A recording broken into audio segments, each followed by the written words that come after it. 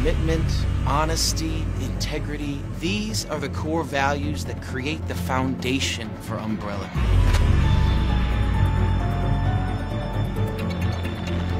Umbrella Corporation explored Resident Evil. The Umbrella Corporation was a multinational conglomerate involved in various industries, from the sale of pharmaceuticals and cosmetics to transportation and tourism. The Umbrella Group started as a pharmaceutical company before developing biological weaponry for different armies worldwide. This was part of their plan to accumulate a collection of deadly viruses directly prohibited by the 1972 Biological Weapons Convention. Umbrella was able to hide its true motive by claiming that it was researching vaccines for these viruses. Some subsidiaries of the Umbrella Corporation include Umbrella Industries, which was involved in developing weapons that could counter bioorganic weapons. Their tourism company was called Paraguas Line Company, Paraguas meaning umbrella in Spanish, and it acted as a front for exporting viruses worldwide. Umbrella's true goal was not profit, it had its roots in the eugenics movement that arose in the 1960s. One of the guiding principles of the Umbrella Corporation was a eugenics project called the Wesker Plan, which intended to create an advanced race of human beings. The Umbrella Corporation went bankrupt and collapsed in 2003 when they were held liable for compensation in the 1998 Raccoon City destruction incident. Now, before we go further into our explanation, we have a very small request. If you like our content, please support us by subscribing to our channel. This is a small click for you, but for us, it means a lot. Thank you. Let's begin. The origins of Umbrella Corporation. How did the company begin, and what was its initial goal? The Umbrella Corporation was founded principally by the trio of Dr. Oswald E. Spencer, Dr. Edward Ashford, and Dr. James Marcus. They were classmates at university and were all virologists with links to the eugenics movement at the time. The work of Umbrella begins with Dr. Marcus's hypothesis that a particular African flower, known as the Stairway of the Sun, exists that would grant mutagenic powers to its consumer due to the presence of a virus. However, flowers cultivated in the US could not replicate the initial findings. Thus, Umbrella Pharmaceuticals was formed so that these virus, called progenitor, samples could be sent over the Atlantic. In need of some financial assistance, the three principal founders agreed on a plan called the T-Virus Project, wherein they would develop strains of the progenitor virus and sell them to the US military as a weapon. At the end of the 1970s, work on the T-Virus Project advanced considerably due to the efforts of Dr. William Birkin. Initially, the virus was used as a weapon of death, but now it was being reworked so that the victim of the virus wouldn't die but actually remain alive in a mentally damaged, hostile and cannibalistic state, capable of functioning even after a heart attack. The core objective of Umbrella was to give birth to a new generation of superhumans, enhanced by various viral mutations, who would lead human civilization forward at the same time as being subservient to the founders of the Umbrella Corporation. Umbrella Corporation's various divisions and their activities. The internal motto of Umbrella Corporation is stated as obedience breeds discipline, discipline breeds unity, unity breeds power, and power is life. The official public motto that was listed on their website is this: preserving the health of the people. The Umbrella Corporation has also occasionally advertised under various slogans. The Umbrella Corporation is actually a conglomeration of 7 major separate subsidiary businesses. The Paraguas Line Company, which was established in the late 1980s around the Mediterranean Sea as a tourism company, was actually a front for transporting weapons. Umbrella Europe was a holding company in Europe, while Umbrella Japan Co. Limited was a holding company established in the 1980s in Japan. Umbrella USA is the third holding company, this time in the US, of the Umbrella Corporation. Umbrella Industries was chiefly reserved for weapon development, especially weapons that could counter bioorganic threats. Umbrella Medical Equipment, established before 1998, was primarily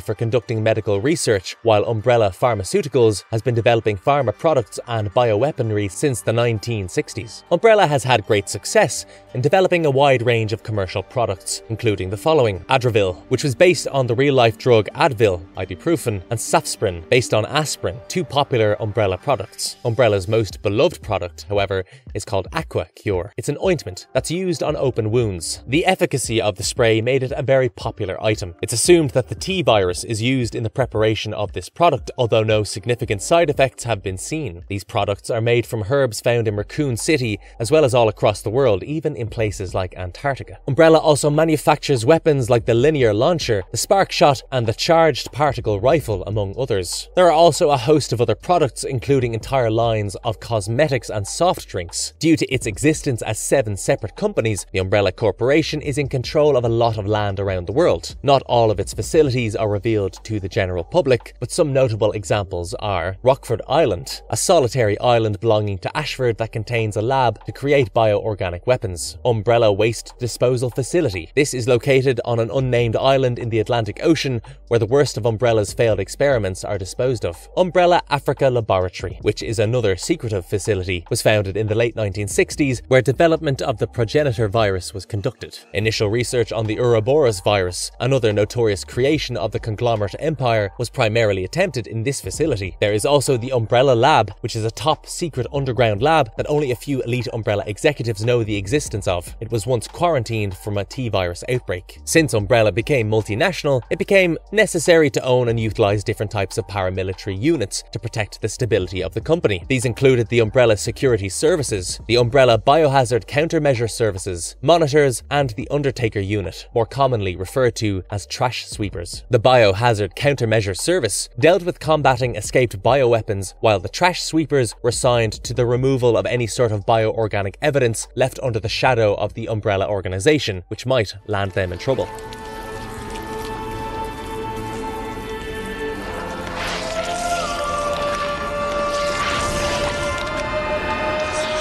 The T-virus. The progenitor virus was discovered by Dr. Spencer, Ashford and Marcus at the end of the 20th century. The bulk of the research was done by Marcus because Ashford died in 1968 and Spencer was too busy managing the business side of Umbrella. Spencer made Marcus the director of Umbrella's training facility. However, Marcus soon became very greedy with power, investing huge amounts of money and resources, leading to some tensions between Marcus and Spencer. Spencer, in exchange for these vast resources, demanded a virus with a 100% effectiveness rate. This was, at the time, impossible for Marcus to do, who at this point was being assisted by new trainees Albert Wesker and William Birkin. Marcus was able to evolve the virus in such a way that the first effective large-scale bioweapon was born. By adding the virus to leeches, the attributes of both were synergistically combined, which led to the creation of the Tyrant virus, also known as the T-virus, in 1978. A breakthrough was thus reached by creating a new strain developed by splicing annelid genes into the viral genome. The humans infected with the new strain did not die, but they became more aggressive and suffered from necrosis as well as cannibalistic impulses. At this point, Spencer became extremely paranoid and commanded Marcus's two assistants, Wesker and Birkin, to assassinate him. Though he was killed and his body thrown into a sewage plant, he didn't die. Through his experiments, he had developed a creature that had entered his body through his mouth and bonded with him, allowing him to generate into something superhuman. This creature came to be known as Queen Leech after consuming Marcus's hippocampus. Queen Leech then unleashed his T-virus at the Arclay Research and Management training facilities and then on the company train Ecliptic Express. Marcus was ultimately killed by Rebecca Chambers and Billy Cohn after being weakened by sunlight. Most of the research for the T-virus happened at the Arclay Laboratory in Raccoon City. They were tested upon a solitary test subject, Lisa Trevor, who was used as a test subject to a huge amount of biological torture and yet managed to survive against all the odds. Several biological weapons were created as a backup to the virus to ensure a 100% death ratio. These included the Hunters, the Ivies, and the Chimeras, the elite tyrants, as well as infected dogs known as Cerberuses. The Hunters consisted of infected reptilians, Ivies were animal-like locomotive flowers, while Chimeras were a mixture between humans and flies. Dr. William Birkin further modified the virus by splicing RNA from the Ebola virus into the T-virus's genome in order to make it much more contagious while keeping most of its victims alive as zombies. In 1988, the development of the T-virus entered phase 3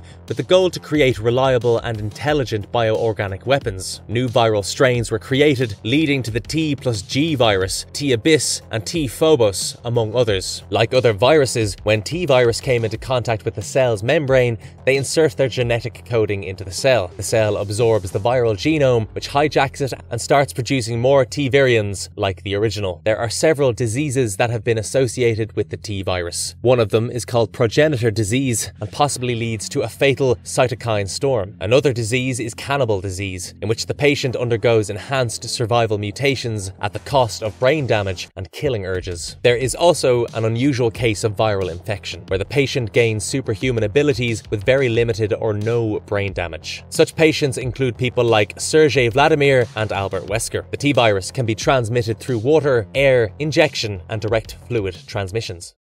The G virus. The Golgotha virus was a mutagenic retrovirus developed by Dr. William Birkin from Lisa Trevor's body. The G virus had regenerative effects and piqued the interest of Oswald Spencer due to its eugenic properties. When William Birkin was fatally wounded by USS operatives, he injected himself with a sample of the G virus, turning into a terrible monster known as G-Monster. He was able to kill all the operatives except Hunk, escaping Raccoon City in the process. Unlike the T virus, the G virus grants its hosts high fertility along with regenerative capabilities. Although healing properties are gained, intelligence is lost. The G virus is considered to be the most dangerous bioweapon in the Resident Evil universe. Sherry Birkin, William Birkin's daughter, on being infected by her father, was given the Devil vaccine that prevented any mutations from happening, although she did keep the ability to regenerate. Apart from being directly injected into the host's body, as in the case of William Birkin, another method for transmission includes implanting the G embryo in a host, leading to G larvae. Depending on how close the DNA of the host matches the infected, the larvae will either be rejected or will assimilate inside the host. How did Umbrella Corporation affect the story and characters in the Resident Evil franchise? In the 80s and 90s, as Umbrella's power grew, the trio of founding fathers found themselves at odds with one another. Dr. Ashford was killed at the hands of his own creation in a T-virus accident that is believed to have been orchestrated by Dr. Spencer. Soon, Umbrella Corporation grew to such a size that regional subsidiaries were required to run the company efficiently. This led to the creation of Umbrella USA. Similarly, Umbrella Europe was formed with the Project Nemesis in mind, which would create an intelligent parasite to counteract the brain damage caused by the T-virus and Umbrella USA's failure to resolve this issue. Aside from these two chief continental groups, there was also Umbrella Japan Co. Limited, which oversaw biotechnology research. In the early 90s, the fall of the Soviet Union allowed Umbrella to increase its paramilitary forces. Umbrella successfully infiltrated the US Army by planting moles such as Dr. Albert Wesker. Umbrella held such sway over governments that incidences and outbreaks would be covered up with no investigations. News reporters who investigated these issues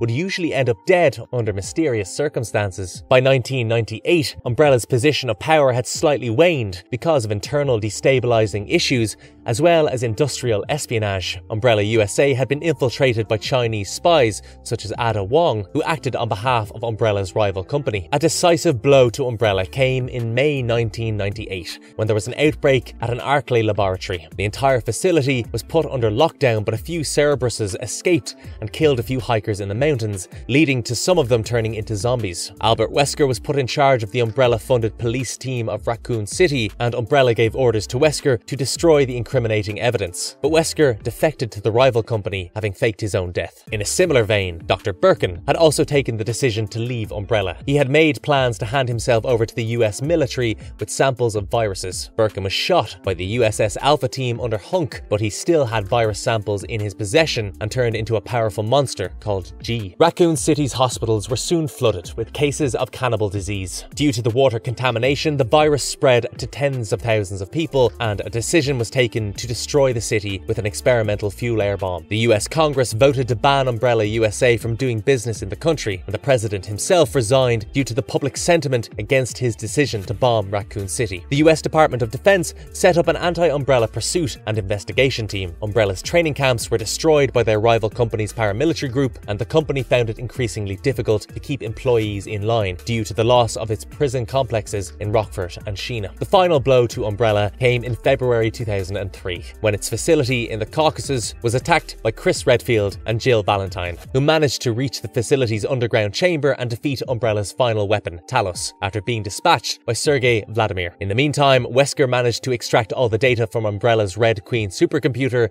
and destroyed the entire system. Due to the anonymous data provided by Wesker, Umbrella was found guilty and it declared bankruptcy. A worldwide manhunt ensued for Spencer. Although Umbrella was destroyed, its influence remained.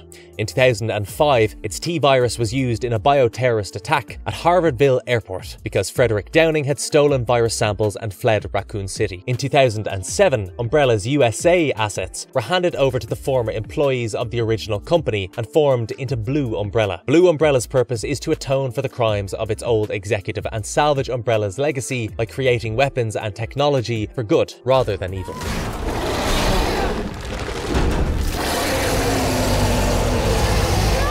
Some of the notable figures associated with the Umbrella Corporation. Oswald Edward Spencer. He was one of the founders of Umbrella and an overarching villain in the Resident Evil franchise. He is rarely seen, but he's a man of great wealth and power who has a hobby of collecting art. Spencer was a student of Mother Miranda and was inspired to create a new world of mankind with him as the ruler through his research into bioorganic weapons. After Umbrella lost its court case in the US, Spencer went into hiding in his European estate. He revealed to Wesker that he was the result of genetic experimentation with the progenitor virus, along with thousands of others known as Wesker children. Upon learning his vision to rule the world as a god, Wesker kills Spencer before Jill Valentine and Chris Redfield can arrive. James Marcus. Dr. James Marcus was also one of the founders of Umbrella and a main antagonist in the Resident Evil franchise, sometimes appearing posthumously. He was the creator of the original T-Virus as well as a mentor to Albert Wesker and William Birkin. He was betrayed by his students and ordered to be assassinated